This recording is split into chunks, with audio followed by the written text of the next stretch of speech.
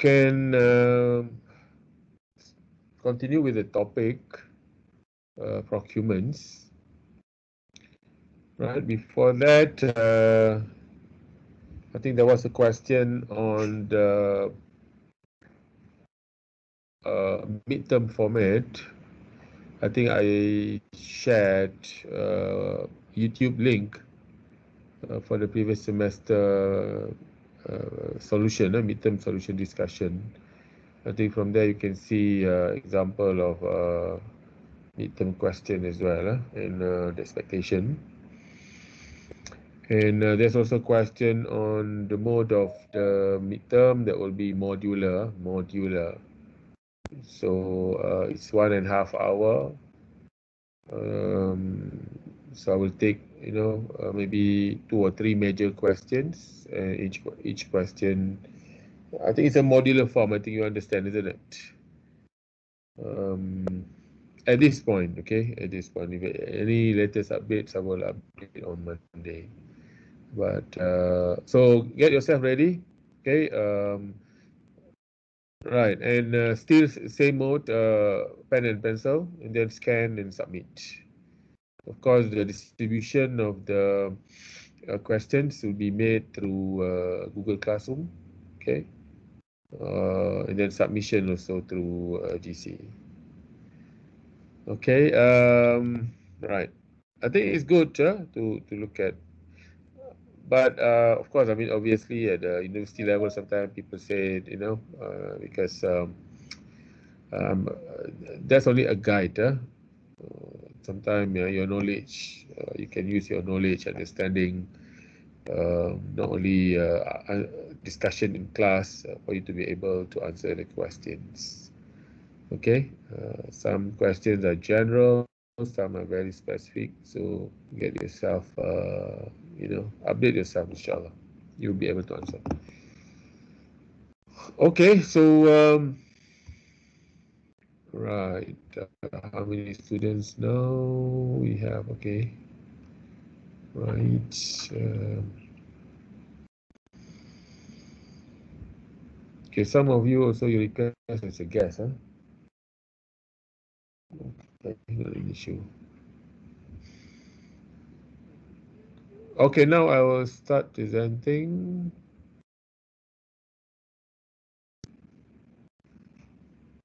On the previous class. Okay, today continuation of procurements topic. Okay. Okay. Right. So you can see, I think we stop here at the e-procurement. Any questions so far on procurements or general question also? You can answer or you can ask. Sir, I would like to ask, Yes. is there like any check and balance system to determine if the contracts are awarded fairly? Is there any what? Check and balance system. Okay. That contract is reasonable value, huh? And awarded fairly. And awarded fairly. Oh, okay. Okay, so that's why you need to understand the procurement regime. Okay, there are direct quotation and tender. Huh?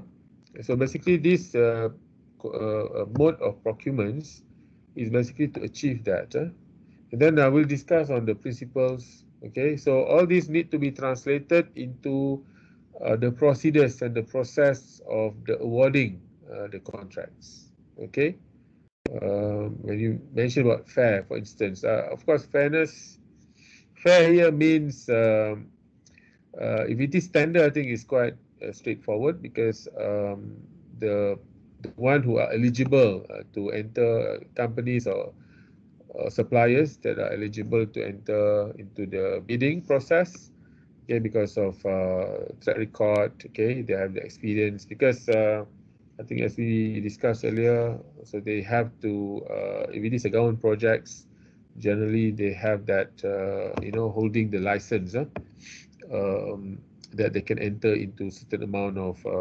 projects, a certain level of projects, I think, based on their track records. So that's in terms of capabilities, and then the bidding process. Okay, so I think the secrecy, all that procedures is in the procurement process. Okay, I'm not in this class. I don't really discuss on the details of the procurement process. Okay, but I think you can have that as your general reading. Okay, how to make sure that fairness should be achieved. Okay, because of course, in one hand, government would have to, to make sure that if they award a contract to a company, so the company is have that capabilities, okay, to complete the projects. So that one. The other is, at the same time, they have to also benefit from competitive price. That's why the bidding process must take place. Through the fairness also we can, okay, I think that can be achieved through, now they use computerized system, the selection and then the bidding process. Of course, the decision is made by the tender committee, okay, but with the given criteria. Okay, so by right, with the, if they can uphold the procurement principles, okay, in terms of fairness, competition, so definitely that will bring value for money to government agencies or to government as a whole. Okay, so I think the procurement process itself, in terms of fairness, in terms of fairness, should be embedded. I think maybe another way to look at it is, okay, is there a risk that this will be undermined? Okay, that's ongoing challenges in all internal controls. I think globally there is universal problems. That's why the systems must make sure that the segregation of duties, independence, all that must be observed. Okay, so that's why transparency, particularly for those individuals involved, there must be, if there is a conflict of interest, they must withdraw from the process, the procurement process. All these need to be observed. Okay. Challenges always there. It's not easy to fully address. Okay, because I think we did mention one of the major risks in internal control is collusion. Collusion.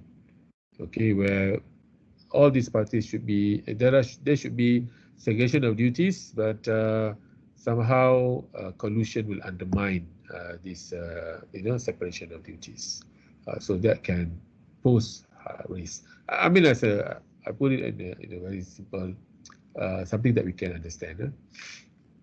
Okay, I hope I can answer your question, Sister Ahna. Yes, sir. Thank you. Okay, so right.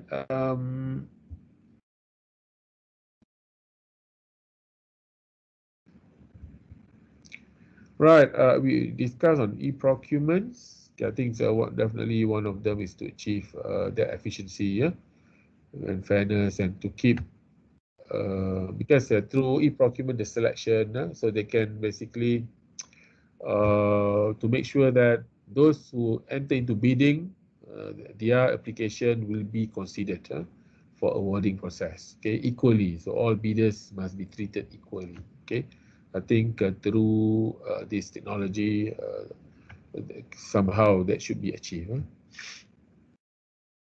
Okay, so we continue. Issues in procurements. Weaknesses in procurements. Purchases, they are not sourced based on best value. Okay, so in other words, maybe there are weaknesses in the contracts, weaknesses in selection of suppliers, weaknesses in specifications. Okay, can lead to this. Equipments received are not utilized or underutilized over purchases of equipments. Okay, that can be an issue. Huh? Okay, you buy, let's say, aircons, right? Sometimes over specification also. Huh? Over specification, over specs. Maybe you should buy, let's say, aircons. 1 horsepower is enough, but then the purchases is 2 horsepower. So why two? Why not one? Because two is more expensive than one. So these are, can be an issue. Let's say buildings, okay, utilized or underutilized buildings. Sometimes in Malaysia also we face this problem, overcapacity of buildings. There are so many big buildings, but the rental and the use are very low. Okay, maybe 50% of the big buildings are being utilized. So that is, but sometimes building is quite difficult because you talk about it's not. Sometimes the use is not immediate. Maybe after 2-3 years, they can be fully utilized. Okay. Another example, there are so many, okay, utilized or underutilized. But because it is underutilized, one is, of course, government incur costs, okay, very high cost if it is underutilized, and there'll be also opportunity cost. But if the products or goods, consumables, okay, underutilization, because they can be obsolete, damaged, so high risk, okay, more risk in that sense. Okay, equipment supplied not in accordance to original specifications, poor quality, frequent breakdowns, obsolete, non-systematic or improper storage. Okay, so many things there. Okay, at least the easy one, I think we discussed that, if it is not properly maintained or properly kept. And okay, but possibly that's more for consumables. But for buildings, for big contracts, okay, let's say, um, if you look at military, military can be a fighter jet, it can be submarines, it can be, what do you call it, machineries, then not following original specifications. Okay, there are two issues there. Okay, one is of course monitoring. I think we'll discuss this later. Monitoring of the execution. Okay, not properly monitored. That's one. That can pay, and then on top of that, payment is already made. Then it will be a loss to the government. Because but in any case, I think in contracts, it's always a grace period. Grace period that that the suppliers, if they don't follow contracts, they can always need to rectify. And also, I think government can have that. They have these withholdings of some of the money. I think over 18 months or something. Okay, that they hold the money. Let's say the project's worth 1 billion. Okay, 5%. Let's say 5 or 10%. Okay, they can hold like 50 million. So that 50 million somehow can can force the suppliers to do rectifications to make sure that they follow the contracts.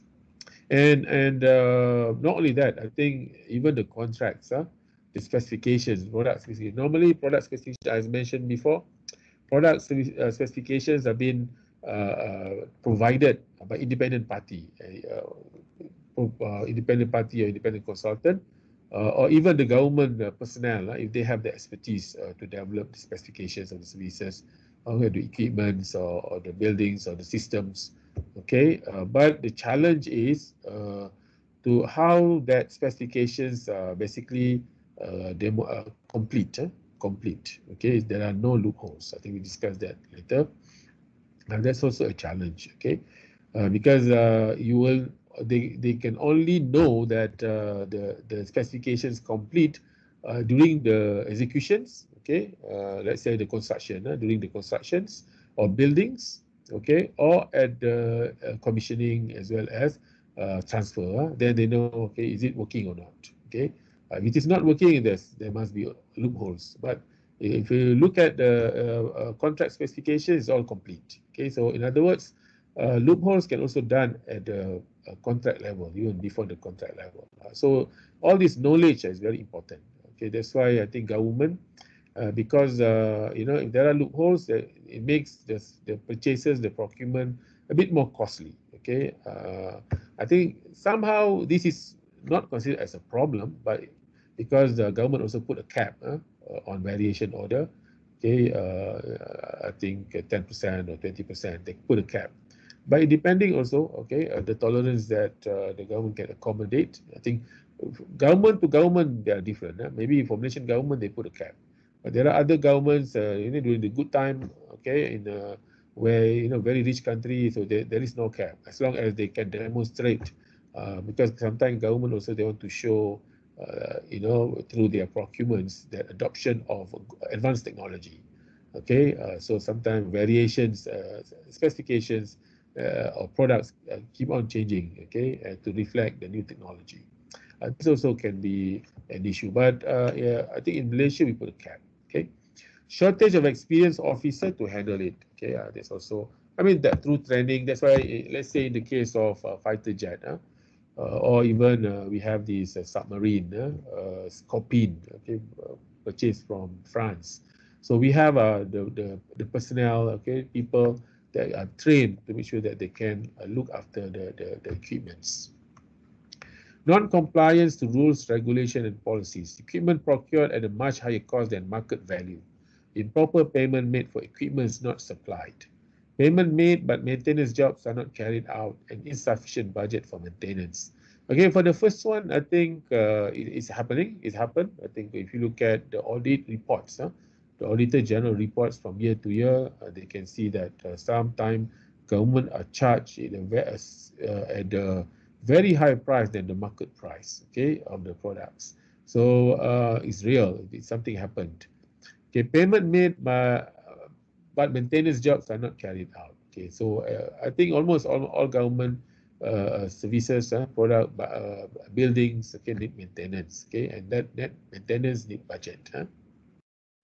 Otherwise, it will undermine or will shorten the lifespan of the facilities, of the equipments. Okay, let's say for motor vehicles, for instance, maintenance are very important. Even computer, even office. Okay, maintenance itself is a job by itself. Okay, that requires procurement process by the government. And weaknesses and irregularities involving work and service procurement. Delay in signing the contract, work done or services rendered not in accordance with the original scope. Okay, low quality on works or service rendered, unsatisfactory. Okay, work maintenance. Okay, not slow work progress, abandoned projects. Okay, this also, I think some of these, cases are being reported in audit by Auditor General reports. Okay.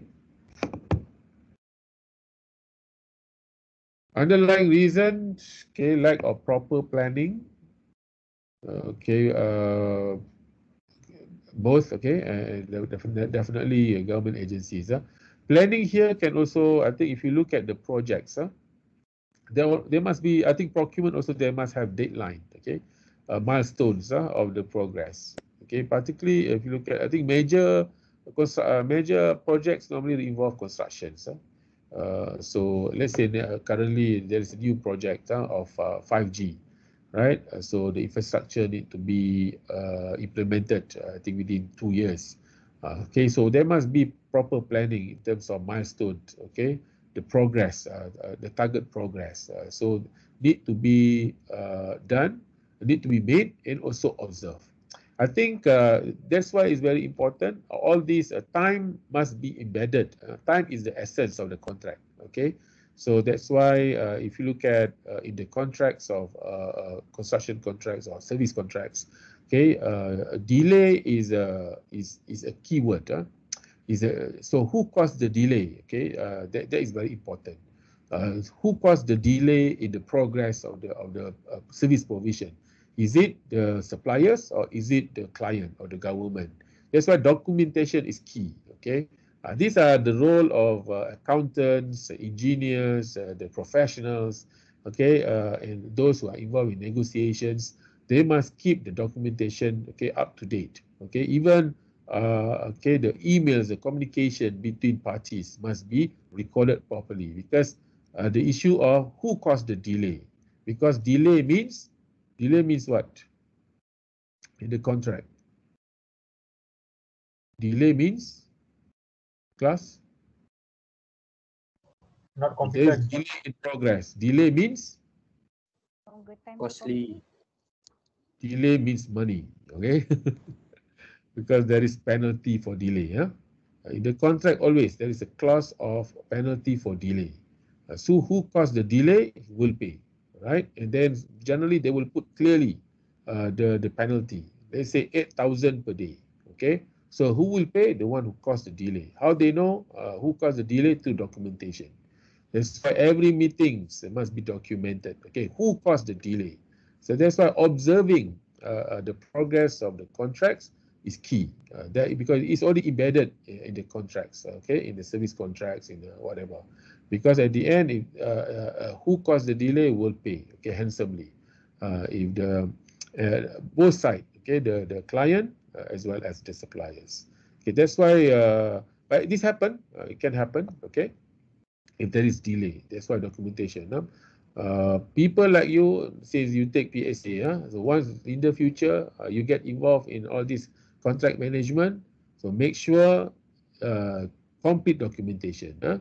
So don't delay, don't cause the delay. Okay, they must have, they must always respond to all queries. Okay, to make sure that you shouldn't pay any penalty for delay. Okay, so you must manage. Okay. Secondly, lack of transparency in financial information system and contracting operations. Okay, that can also cause to make the government procurement become costly. Lack of alignment of responsibilities among key officials in managing awards and oversights of contracts. Okay, I think that's why key communication. Generally, I think main contracting parties, okay, they have a platform, continuous monitoring, okay, meet committee to make sure that technical committee, okay, financial overall management. Sometimes they have what do you call it? If it is a joint venture, okay, they have a joint venture meetings and others to make sure that the progress is made. For construction, definitely there is the discussion on progress. There are issues, operational issues, that can be addressed at the construction manager level, but there are also issues that need support at the higher level. Accountability and performance requirements are not clearly spelled. I think I discussed that. So make sure it's not easy to keep. Okay, one is of course the contract must be complete. Okay, particularly the product specifications. But in generally that's why there are tender process or all procurement process. They must decide. They must dictate the specifications of the products. So is that clearly spelled? Okay, there are no loopholes. But for construction, they call it BQ, a bill of quantity for each part of the constructions. Okay, so that reflect the requirements of the quantity. Of course, the pricing it depends on the suppliers. Okay, if they can the lower they can go within the reasonable band, that is will increase their chance to win the awards. So this can be a challenge. Okay, and then the reporting. Generally, I think the requirements are reporting. That's why there is daily reporting to make sure that they know the progress of the projects. Lack of ethics among the procurement workforce possible. Okay, as I mentioned earlier, collusions. Okay, selections, the selection process. So all key individuals in the procurement process, okay, including the clerks, including those who handle the documents, they are all important. Okay, I need to. I mean, basically, control should be there as well, including the values of the workforce to make sure that they comply with all the requirements.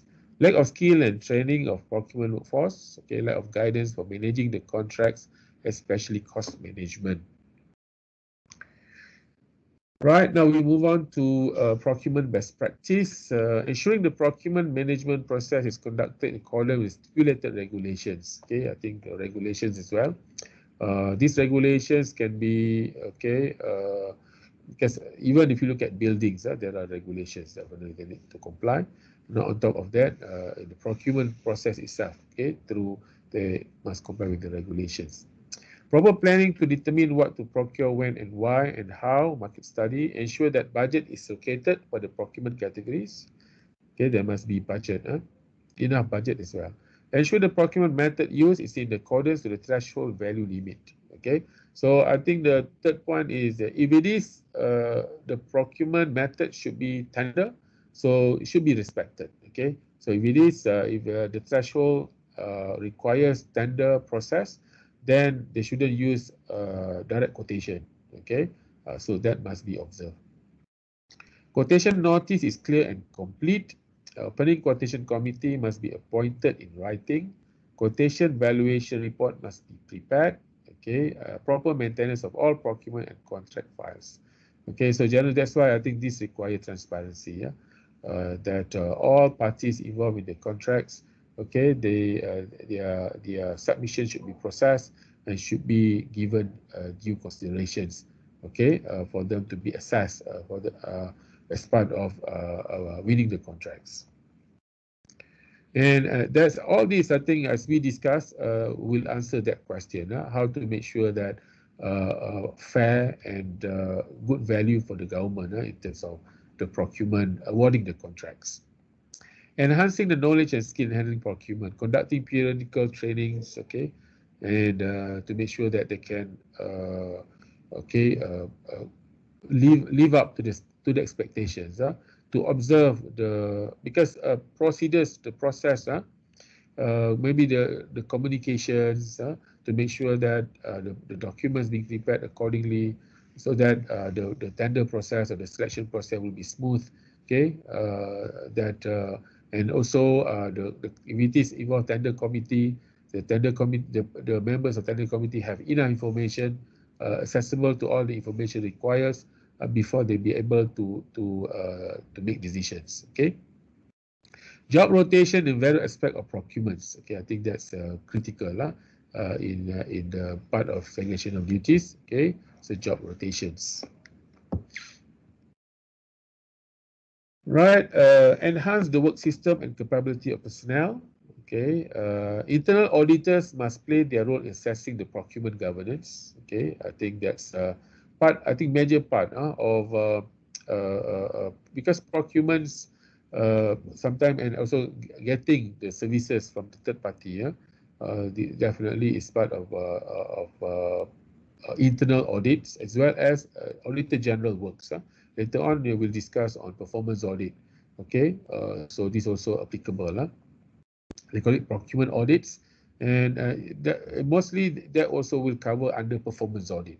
So performance audit conducted by internal auditors as well as a mandated audit by the Auditor General. Okay, so procurement is one of the key areas. Okay, for them to conduct performance audit. All ministries, departments, and agencies must ensure that all information related to procurement must be updated. They haven't have the system, Government Procurement Information System. Okay, procurement audit to provide the assurance the procurement and contracting activities and process are complied with.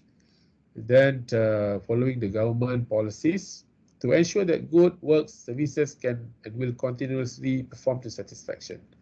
Okay, in other words, okay, to make sure that what being, the work, the supplies, okay, the services follow, can meet what is required in the contracts, and then can fulfill, okay, the requirements of the services, right? So definitely these internal auditors have that role to make sure that.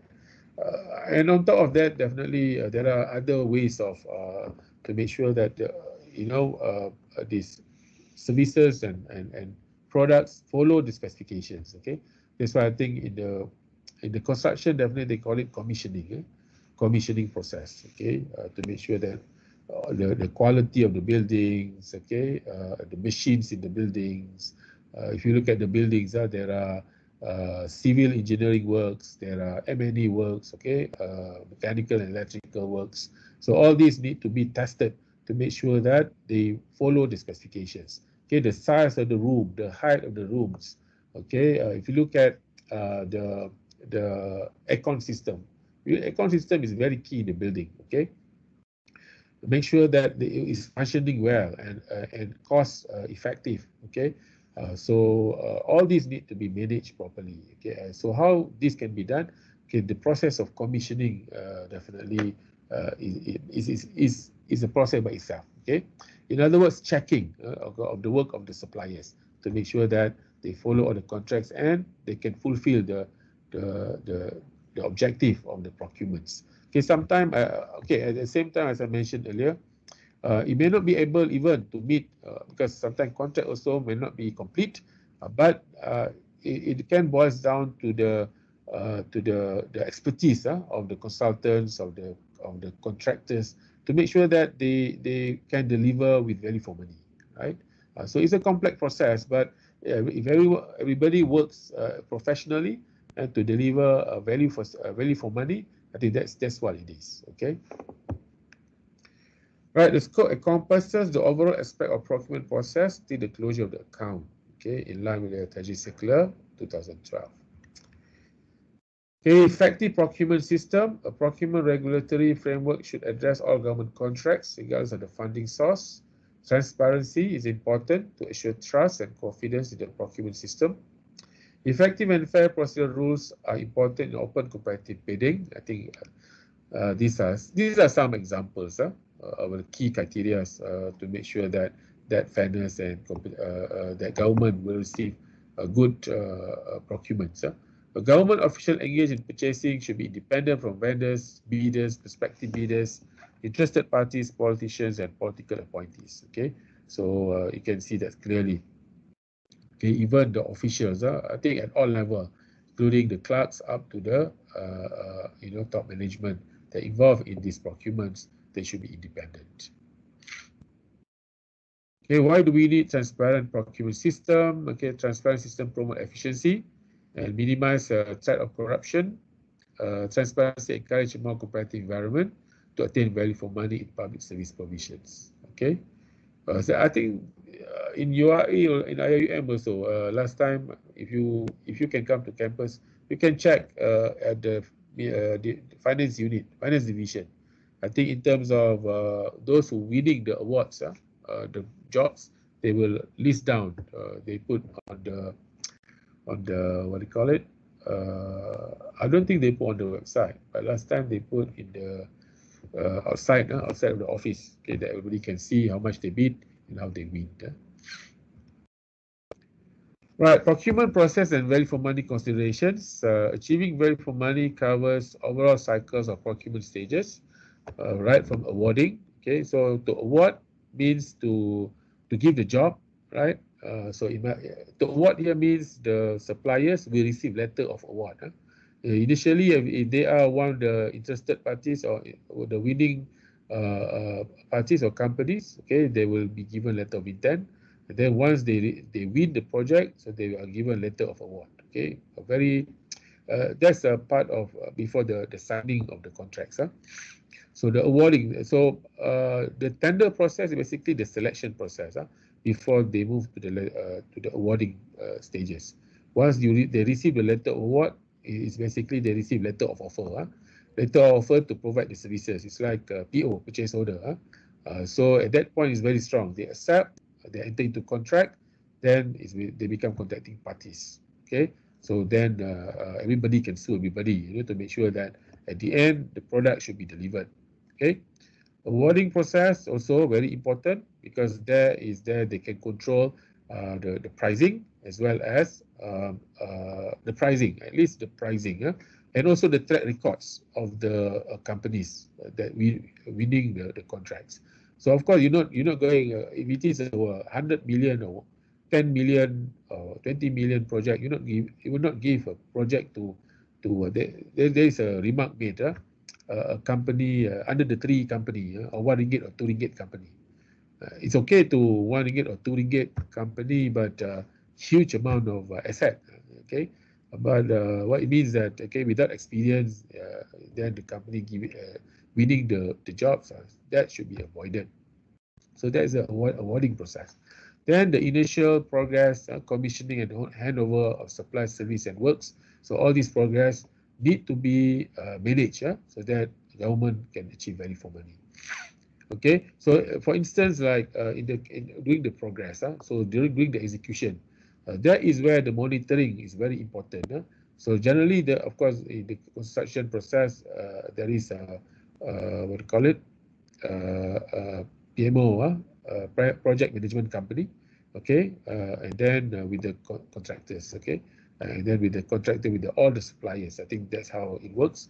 So everybody must basically observe their contracting parties or their suppliers, okay, to comply with the contracts. Because at the end, progress payment is made based on the progress achievements. So that's how important. So in other words, if there is loopholes, weaknesses in the claims, so need to be addressed properly.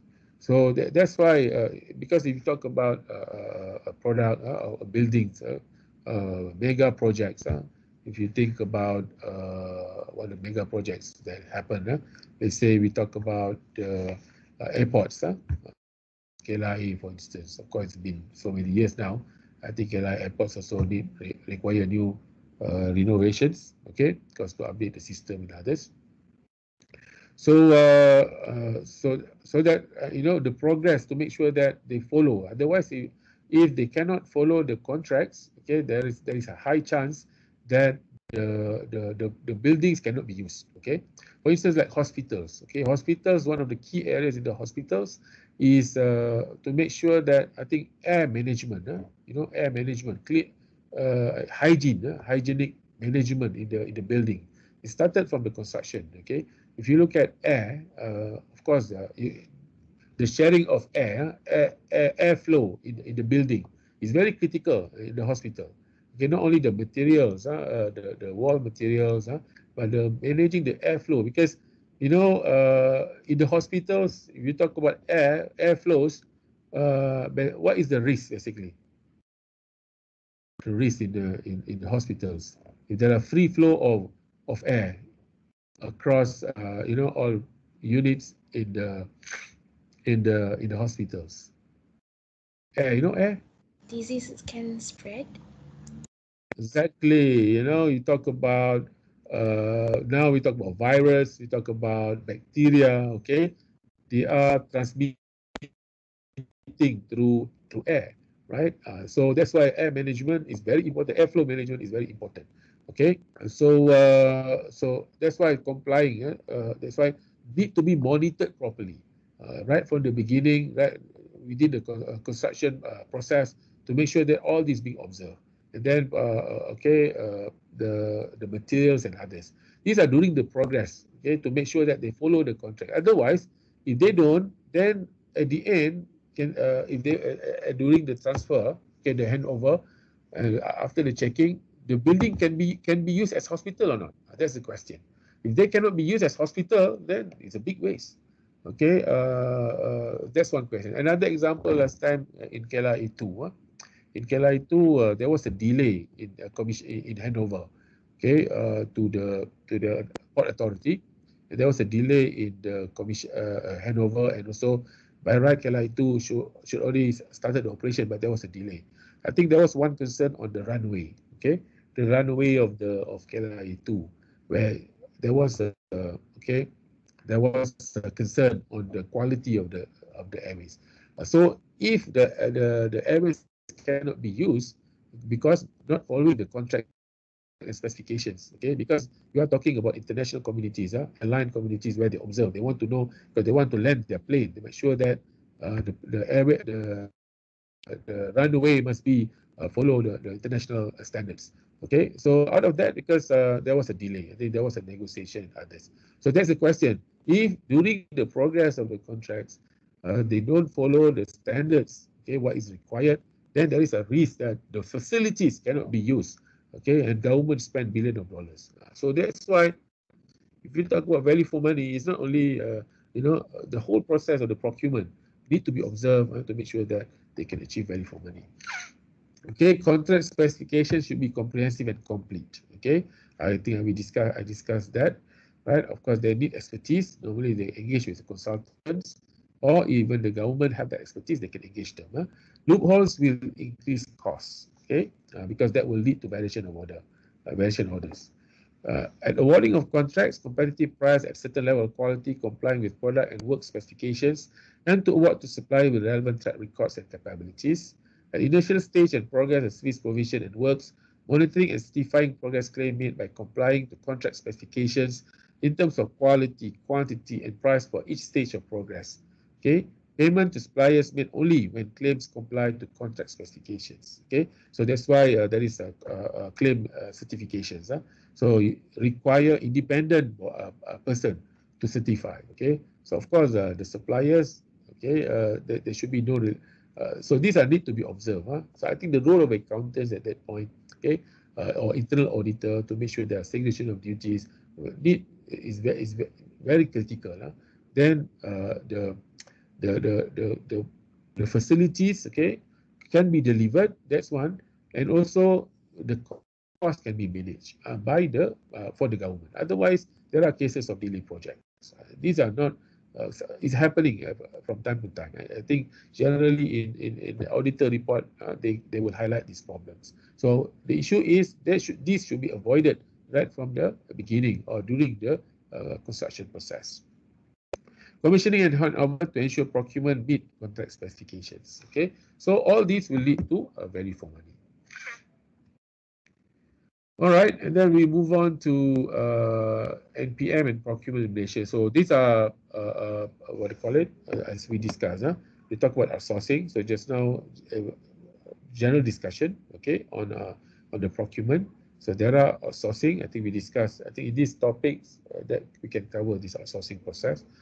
Privatization also as part of okay, to improve government efficiency and effectiveness by engaging the private sector. Competitive tendering, okay, these are term used in the UK to make sure to get the to get the services from the private sector. And lastly, we talk about public-private partnership. Okay, these are PFI. They call it PFI. And I think in Malaysia we apply this public-private partnership from large scales to PFI. Okay, so the latest mode is PFI, public-private finance initiative. Okay, so far any questions? I think we'll discuss on this PPP as a separate topics as well. Any questions? Before I move on. So yeah, so what building is this? UIA. Which campus? Gombak. Gombak. Gombak, sir. You still remember after 1 year not coming to campus? Oh yeah, you are on campus. How many? Any of you only 1 year never reach campus? Or all of you on campus? Oh, all of you on campus, huh? On campus, Yes, sir, 1 year. Oh, 1 year you never go to the mosque, huh? Go to okay, so yeah, of course we benefit from this complex, huge complex, IUM. Okay, this is basically part of the results of the procurement process. I think last time I think they spent what 2 billion, okay, in late 1990s, okay, to build this complex. So 2 billion 20 years ago, or 30 years ago, 20 years ago. Okay, so how much that the current value now? Right, so how important it is, good procurement process, okay, to make sure that the facilities can deliver the value, okay. Okay, I think I reserve your analysis, your comment, because our ION complex is an example, okay. Not only that, I think the design of the facility, okay, I think we used Spanish, isn't it? Spanish design. So you can see that sometimes procurement also relates to government policy, yeah. State of the art at that time. I think quite nice in terms of if it is new, right? Nice campus. Okay, any question? Any question? 30 minutes, okay? So you can study for midterm. Yeah, weekends, long weekends, you can study also, right? So all the best. We'll see you inshallah on Monday. We'll continue with the with these PPP topics. Okay, so with that, I will end this with wabillahi taufiq wal hidayah. Assalamualaikum warahmatullahi taala wabarakatuh. Salam. Thank you, sir. Thank you, Thank you, sir. sir.